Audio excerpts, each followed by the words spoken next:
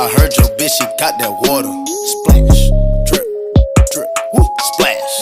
Hey. Slippery, whoa, excuse me, please. No!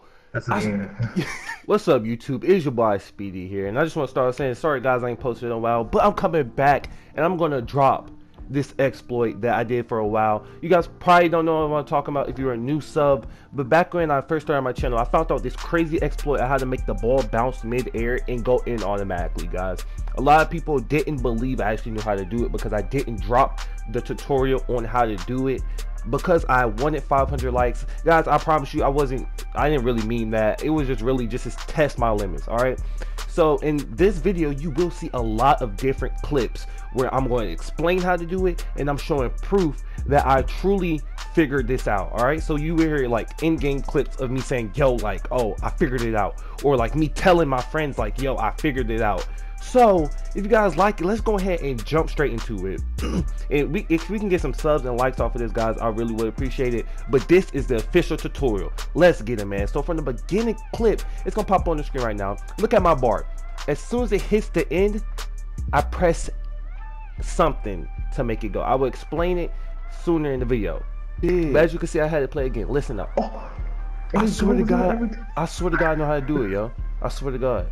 Hey, you might get so many subscribers off this video. Yo, I might get so many fucking subs off it.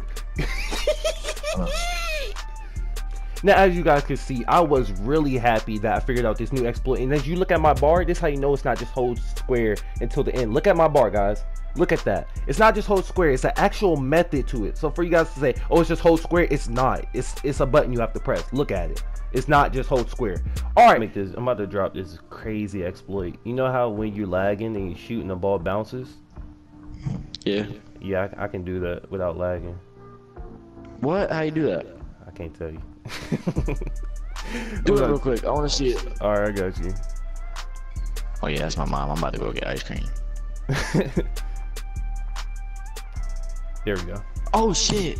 Now, as you guys can see, I didn't even want to tell one of my friends how to do it because I didn't want this to get out and somebody drop a video on it. But I had to prove to him I actually knew how to do it, guys.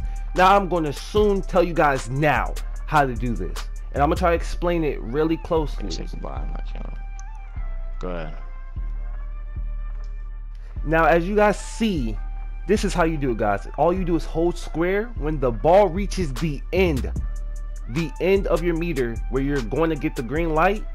You hold X with it, so you shoot with square, and as soon as the ball reaches the end of the meter, you hold X at the same time you're holding square, and it gives you the quick animation to push the ball meter back and it bounces the ball in the air, or it gives you an animation like it did there, a no bar in there in his face.